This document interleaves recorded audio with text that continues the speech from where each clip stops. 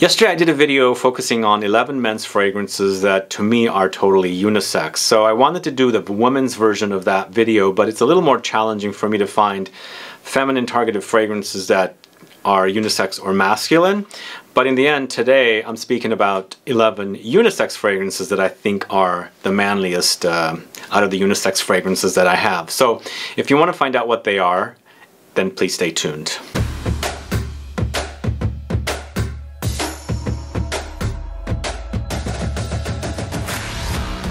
Thanks so much for tuning in. This is Sebastian with Smelling Great Fragrance Reviews. Yes, today I'm talking about 11 unisex targeted releases. Most of these are niche. There's a few designers, but the majority of them are probably more niche styling anyway, even from the designers. And I find them to be ultra masculine for unisex targeted. Now, once again, I'll say I don't have an issue wearing fragrances that are targeted to women and, you know, obviously masculine. Because it's funny because when I look at myself and my likes, I like a lot of ultra masculine fragrances, but I also have no problem wearing the more feminine ones featuring tuberose and things like that. So for me, it's definitely not a challenge. I can wear anything that I like, but some of you might have a little issue, but these videos can be, you know, reference for you guys to, you know, look up and see what smells masculine versus feminine, all that good stuff. But before I let you know about the fragrances, if this is your first time tuning into the channel and you still haven't subscribed to the channel, please do click the subscribe button below and also click the bell so that you'll be notified for future videos and giveaways. And also, before I move forward, I just wanted to bring up a little topic about a loss in the fragrance community.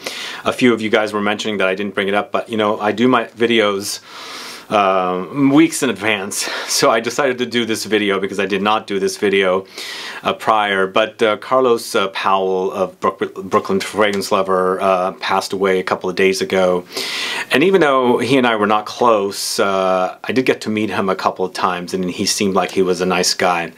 But I think he was pretty much loved a lot in the community, so I wanted to just mention that and let you guys know. And also, like I said, even though we weren't close, I definitely did a donation for his GoFundMe, and if you guys are interested, you should definitely do the GoFundMe for him as well. So moving on, we're going to start off with the first fragrance, and I'm actually including two fragrances in this particular line from one designer, and I'm going with Tom Ford's Ombre Leather or Tuscan Leather, and I find it to be ultra masculine for fragrances for men or women.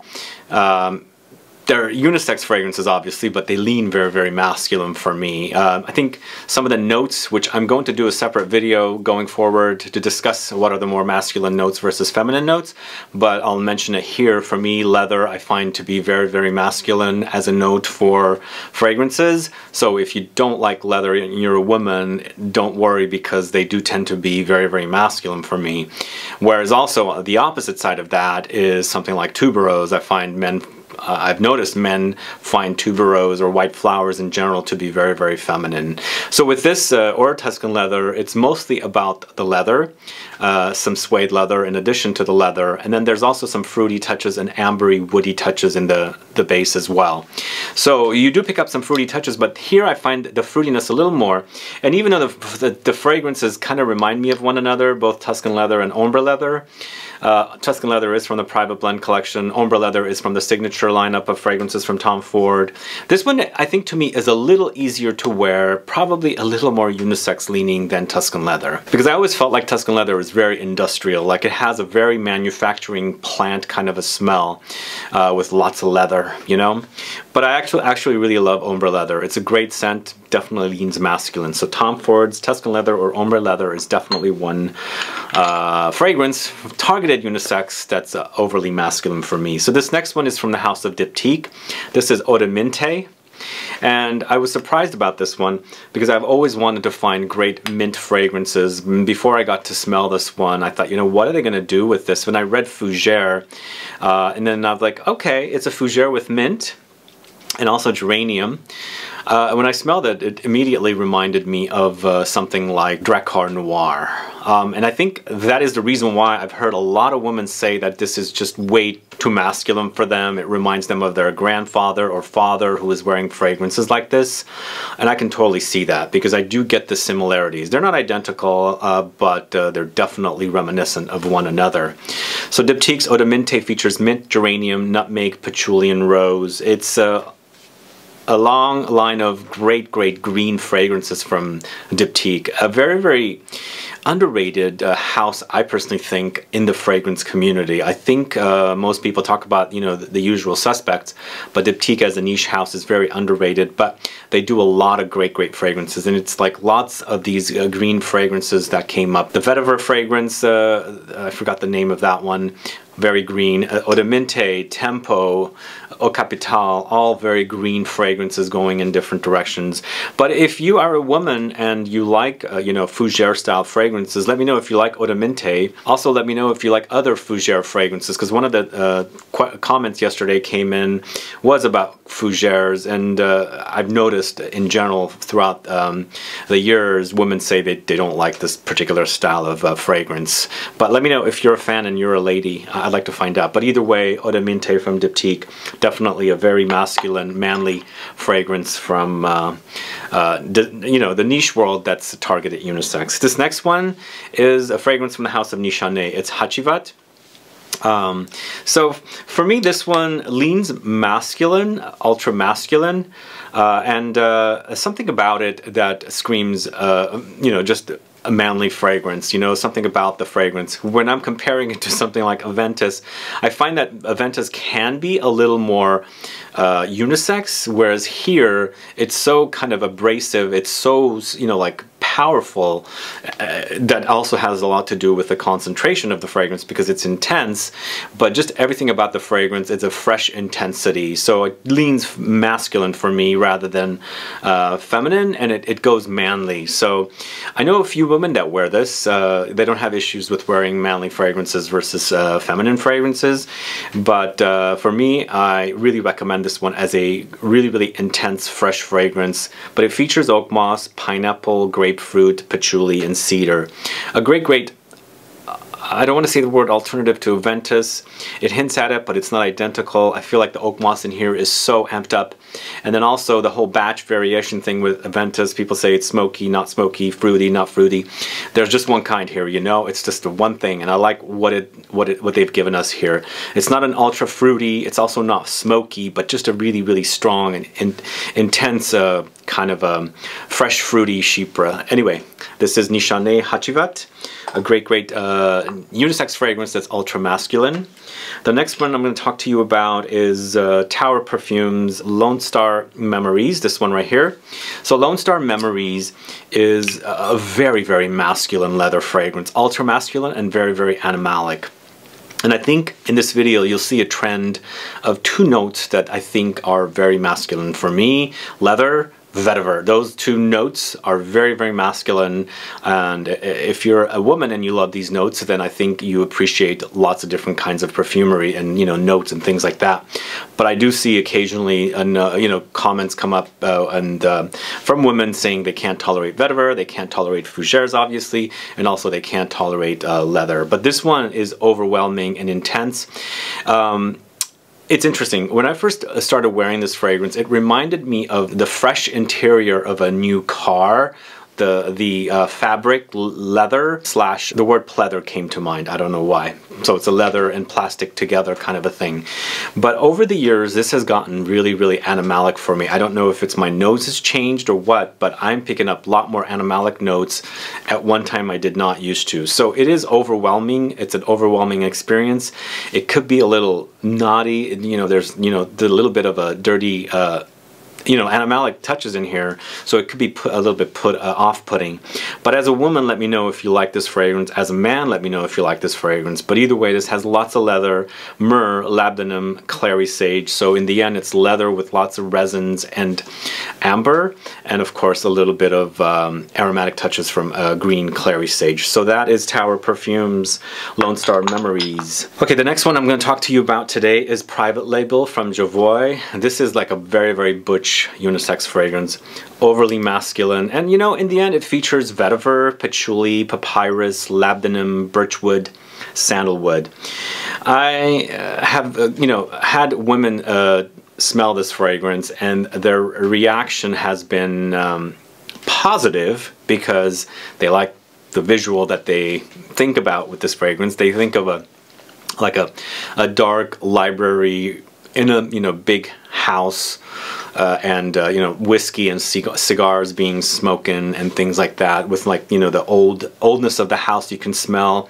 Or a library or something you're in drinking booze, because it has boozy touches, and I think that's coming from the vetiver, but in the end it's an overdose of lots of vetiver with patchouli and papyrus, but it definitely goes ambery, it definitely goes smoky and sandalwoody. It's a great creation, and absolutely a very, very masculine creation. It's a little, goes a long way with this one too. So that's Private Label from the house of JOVOY. Let me know if you're a fan of that one. Now I was going to put something like Incident Diplomatique, which is also vetiver and patchouli. I felt that was a little more unisex than this one. This one's really, really butch, as I said. Speaking of vetiver, this is Chanel Sycamore. It's a very, very masculine fragrance for a unisex targeted fragrance from the Chanel Les Exclusives collection, and also in comparison to everything else in this collection, they tend to be very unisex, if not feminine leaning fragrances in the Les Exclusives collection.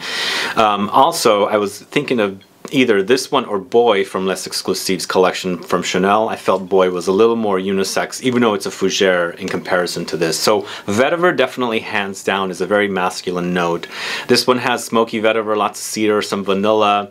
There is some aromatic touches of herbs in there, but it's a beautiful you know, vetiver fragrance that I think it's a great masculine offering from the Chanel collection of fragrances. If you like vetiver, I recommend this one. And it's interesting. I have some friends, woman friends, that love vetiver, and they tend to love something like this. They wear things like this.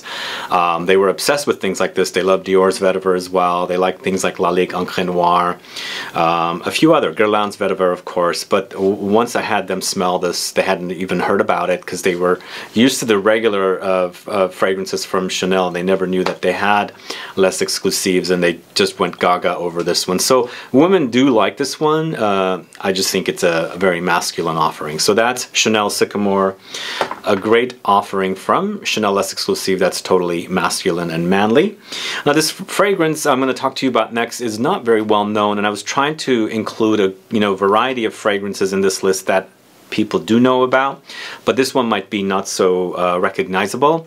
This is a fragrance from a house called JUSBOX, and it's Green Bubble. Man, if you smell this one, you're gonna say it smells totally masculine. It's a very, very masculine, dark offering, but the focus here is cannabis. It's about marijuana, but you have this cannabis note, which I'm assuming is coming from an accord with amber. There's some wormwood, sandalwood, cedar, saffron, honey, patchouli, labdanum, and grapefruit. But in the end, it has a very oily kind of a structure or composition. When you're wearing it, you experience the oiliness, almost like petroleum oil, so there is that kind of a quality under there. Greasy is the word that I would say with this one, but very green. Obviously, it's a green. It's called Green Bubble. It's the bubble you're breathing out when you're smoking cannabis. But wow, it's a totally different kind of a fragrance. It's a great experience as far as a cannabis fragrance goes. Great experience as far as a, you know, green fragrance goes, but totally has a very dirty vibe, but not animalic as in dirty, more like a green, oily, greasy, earthy kind of a dirty, but a unique take on a fragrance, but very, very masculine for a unisex fragrance. So that's Green Bubble from the house of JUSBOX. Let me know if you guys know that fragrance. Next fragrance we're going to talk to you about is Dior's Purple Oud, and the reason I'm putting this one here is because it has oud. It has a little bit of a vetiver quality, even though I don't think they credit the vetiver. And for me, it reminds me of Gucci Guilty Absolute Pour Homme with Lalique Enchaînoir. Both masculine fragrances, both manly fragrances, I think. But here, I think the only thing that's really brightening up things in here is the orange note. But other than that, it's spicy, it's woody, it's oudy, and vetiver, even though they don't mention it, as I said. But a great scent. It's not totally original, but I do like this one. I like it for what it is, and I like that it reminds me of these two fragrances. It's almost like meshing those two fragrances and coming up with a fragrance. Maybe you can layer the two fragrances, I don't know, but that's what this kind of reminds me of. This is Dior's Purple Oud. I find it to be very, very masculine for a unisex fragrance, manly for sure. And then the next one I'm going to talk to you about is Frédéric Malle's Rose and Queer.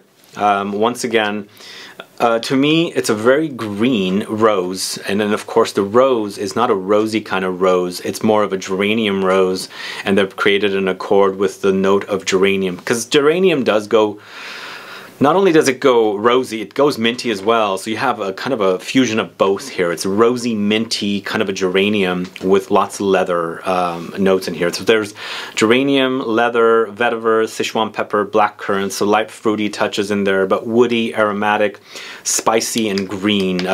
For me, it also reminds me of a very spicy rose stems kind of a smell, but I think it's very masculine. Find it to be very masculine, and that's why I feel like it's a manly fragrance in contrast to some of their other fragrances which lean feminine. So that's Frédéric Malle's Rose and Queer.